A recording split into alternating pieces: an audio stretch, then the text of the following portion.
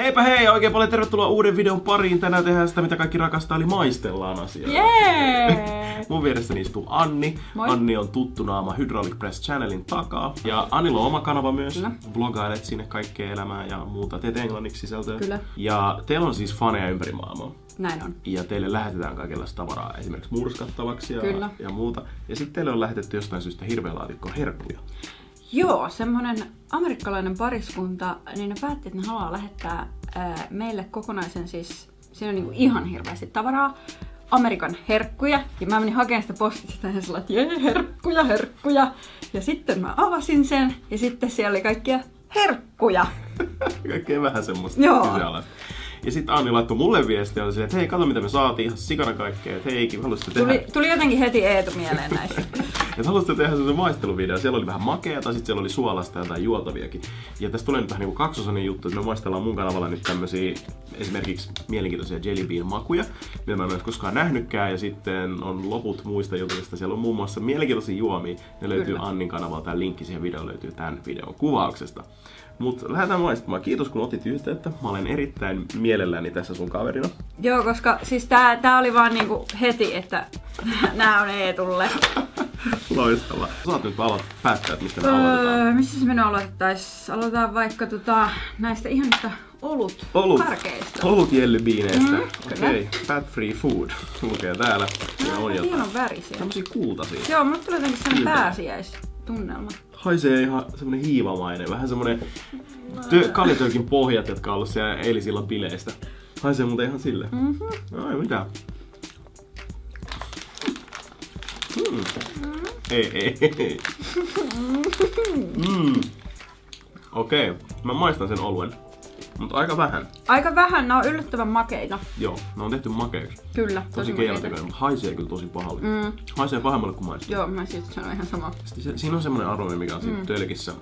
Siellä on pienet pohjelimat ollut pari päivää. Mutta mä en kuitenkaan usko, että tää antaa mitään sellaiselle olut harrastajallekaan.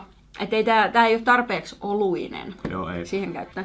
Tää on just tämmönen novelty. Kiva juttu, kokeillaan. Joo. Ihan liian iso pussi mun mielestä. Ei kukaan no, on ihan älytön. Niin verrattuna tällaiseen. Miksi se on tän kokoinen? Ei oo hyvä. Ei jatko. Ei todellakaan jatko. Otetaanko me sit poppari? Joo. Tykkäätkö sä poppareista? Tykkään kyllä. Voi popparit mausteilla. Joo, siis ihan kaikilla mausteilla. Ja jos menee johonkin leffateatteriin, niin mun mielestä popparit on ehkä se paras juttu. Joo. Mut nykyään mun mielestä on sellainen, että ne melkein maksaa ne mausteet. Niin maksaa. Se on vähän niinku asiat on mennyt huonoon suuntaan. Tuoksu on erittäin vahva. Tuoksuu voi... Tää on nyt semmonen niinku... Beanboozled-tason juttu. Tää ei oo yhtään hyvä. Ei oo kyllä, joo. Tästä tulee paha olo. Mä sain 2.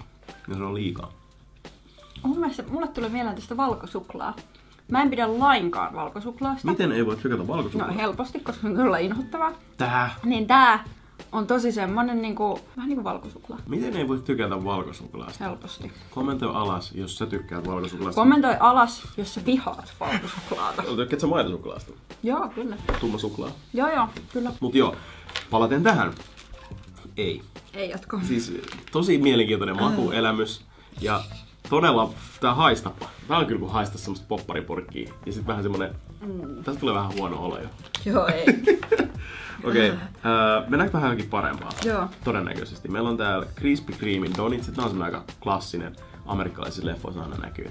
Mä en oo ikinä päässyt maistamaan. Te ootte käynyt jenkeissä? Joo, ollaan käyty, mutta ei oo noita maistettu. Me ollaan kyllä aina yritetty testailla kaikkia tämmösiä jenkki-pikaruokaketjuja ja muita, mutta... No mikä on paras? Tää ei nyt oikein lähde. Tähän mennessä. No se ei ole varsinaisesti sellainen pikaruokaketju, mutta meillä on sellainen ravintolaketju Jenkeissä kuin Texas de Brasil. Okay. Siinä on sellainen idea, että siellä pyörii sellaisia miehiä pussihousuissa. Niillä on sellaiset lihavartaat. Ja sitten ne veistelee sun lautaselle sitä lihaa. Ja sitten siellä on sellainen uskomaton buffettipöytä kaikkea ruokaa. Se on ihan sairas setti, mutta se on parasta ikinä. Okei, Suomessa on joku tommonen. Matka puhuu siitä. Joo, me ollaan miettinyt, että sinne pitäisi mennä kanssa. Tää ihmettä tää on. Jos ois... Mitä se on? Onko se tapetti? Mitä se on se liisteri? Onko se liisteri? Joo. Mun tulee tästä mieleen joku semmonen. En mä oo syönyt liisteriä. Hei joo, niin on joku semmonen maali. Tää maistuu vähän samalta, miltä maali haisee. Jep. semmonen oikein niinku sä remppaat himaa, niin tää on se haju siellä. Se on niinku tässä. Pink ja strawberry iced. Sitten on glazed blueberry cake. Cinnamon apple filled. Original glazed. Chocolate iced with sprinkles. On toi ruskea. Tää suklaa ihan ok, mut maistuu semmonen halpa joulukalenterisuklaa. Me tarvittiin vetää ihan perus, eli original glazed, joka on siis tommonen donitsi, just se pieni sokerikuorte päällä. Jos se donitsi maistuu tolta, niin mä en ikinä halua Krispy Kremeä. Joo, ei jatko. Ei toikaan ole hyvä. Ne on kaikki ollut ihan huonoja oikeesti. No on ne nyt vähän erikoisia. Joo on. Okei, Dr. Pepper. Onko tämä nyt se hyvä? Noniin. Koska Dr. Pepper, voiko mennä pieleen? No siis voi mennä pieleen. No okei, jos laitat sen tämmöiseen karkkiin, niin ehkä se voi mennä. Esanssinen tekokirsikka. Siis mä tykkään todella paljon sitä kirsikka-esanssista. Se on parasta. Joo. Se toimii just limmussa. Hei, tää on hyvä. Tää on Tää maistuu hyvä. ihan Dr. Pepperille. Joo. Täydellinen kopio. Joo. Joo. Tää on ihan sika hyvä. Joo. Dr. Pepperin maku on vaikea. Se on vähän 50-50, se tykkää tai et tykkää. Mutta se on sama sen kirsikka-esanssin kanssa. Että jotkut sitä kirsikkakola ja muut. Tää on mielettömän hyvä. Joo. Tätä mä voisin syödä. Oispa tää nyt tosi iso. Niin, ja tässä on vaan joku 28 grammaa. Mikä pettymys.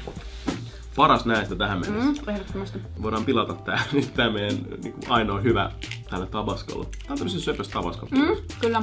Ja tää olisi pitänyt olla semmosessa Dr. Pepper-tölkissä. Niin, se on semmoinen sika. Joo. Väri on tosi kaunis. Sä tykkäät punaisesta? Joo, tää on semmonen kiva, tiedätkö, vähän tämmönen kirkas, läpikultava punainen.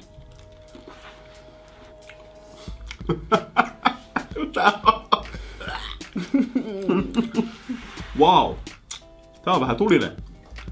Vähän. Vähän semmonen etikkainen. Tiedättekö, mitä laitettu tabaskoon? Wow! On muuten, toi on tulinen. Ihan polttamaan. Pistäätkö tulista? En kyllä tykkää juurikaan. Okei, mut pakko ihailla sitä, että miten hyvin se on saatu tuohon. Joo, hyvin on onnistuttu niinku vangitsemaan se tuohon. Ja popparit kanssa. Otetaan suklaata pehmentämään tätä. Meillä on tämmönen Chocolate Milk Chocolate. Yleensä amerikkalainen suklaa on todella huonoa. Niin on. Siis ihan mikään ei voi suomalaista. Joo, ihan luokattoman huonoa. Tää on tosiaan laastarin muodossa nämä suklaat ja... Tää on niin huonoa. Wow. Wow. Tää on pahempaa kuin se joulukalenterisuklaa, se niin 80 sentin. Ja tää maistuu ihan siltä, mikä tossa oli se suklaamakuinen. Juu. Wow. Ei siis, mä en näe mitään syytä, että mä söisin tätä niin kuin edes tätä yhtä. Tää on ihan hirveän makusta. Tosi tunkkasta, tosi semmoista pistävää. Tää oli ihan super pettymys, wow. Pakkaa asia pois. Ne ei osaa tehdä sitä jostain. Mikä siinä on? Onko se niinku huonot raaka-aineet vai... Ne on vaan tottunut tommoseen. Okei. No se vei vaan tulisuutta pois. Meillä on jäljellä 3. Meillä on 2 kovaa ja naapissa vielä pehmeätä, joten... Onks tää sulle tuttu asia? Joo, Warheadsit on tuttu, mutta tää ei oo. Nämähän on niinku Brain Blasterit. Okei. No mä en oo ikinä siis maistanut edes mitään Brain Blaster-asioita. Miten sä et oo niitä mukaan? En tiedä. Oikeesti tosissaan? Siis olen ihan tosissaan. Et oo ikinä yhtään syönyt? Tyyli ainoa asia, mistä mä edes tiedän niistä, on sun videot. Mä oon pettynyt. Jokainen, joka tekee YouTube-videota, on joskus maistanut. Niin, olis pitänyt. Mä otan tosen kauniin sinisen tosta. Mikäs maku se mahtaa olla? Se on varmaan Blue Raspberry. Onks ne kovia? Näyttää itses kovia. On. Okei. Mä otan nyt lemon. No yleensä... Oi ei! No niin, jes. Tää on mun heiniäni tää.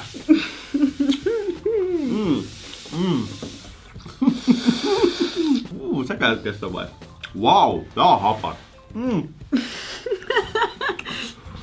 Mä oon sellainen kuolan eri.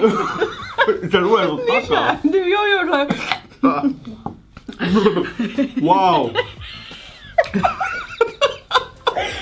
Apua. Tää on Ihan hirveetä. Tää on paha. Wow. Apua. Tää on todella paha. Tää loppuhan on ihan... Se loppui ihan yhtäkkiä. Niin no ja tää on siis tosi... Tähän nyt voisi tyliin sylkästä pois. Ei täällä ole mitään virkaa. Mä pureskelin, niin se oli ihan hyvää nyt. Mut se tosi tymäkkä. Nää on tämmösiä mini. Ne normaalistihan ne on semmosia vähän isompia. Just turkinpippurin kokoisia. Ages 4 and up. Mä en kyllä antais millekään 4-vuotiaalle. Ei mä voin kertoa, että kaikki näiden vuosien saatossa niin monta mua sikana nuorempaa on vetänyt näitä, sille ei tunnu missään, maitohampaat vaan tippuu ja on hyvää. Se on jotenkin joku juttu, että siitä ehkä sietää. Mä en oo koskaan sietänyt kirpeä. Ei kyllä, ei lähde. Se oli kyllä ihan... Oli tymäkkää tavallaan. Oli Jos näette tymäkkää. Warhead Mineja, niin suosittelen hankkimaan. Okei. Nonni. Sitten seuraavaksi. Zots Grape. Joo, tää maku. Mulla oli lapsena.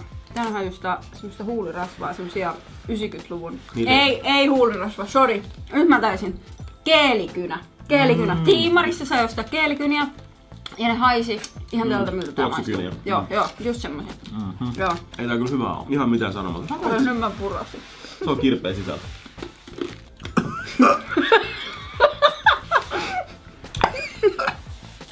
Se on sitä kirpeä, wow! Tästä menee hampaat. Tää on ihan myrkkyä. Mä tunnen, kun se syövyttää ne viimeisetkin kielteet. Okei, viimeisenä, mutta ei vähäisimpänä. Samaa sarjaa. Appelsiinin maku. Tää on varmaan sitä kirpeä. Pitäähän tääkin nyt maistaa. Mä en oikein kovista tärkeistä välillä. Mut niistä on valitettavasti tullut semmonen juttu, että mä joudun vaan syömään niitä eläkseni. Täälläkin. Sulla on rankka elämä. On.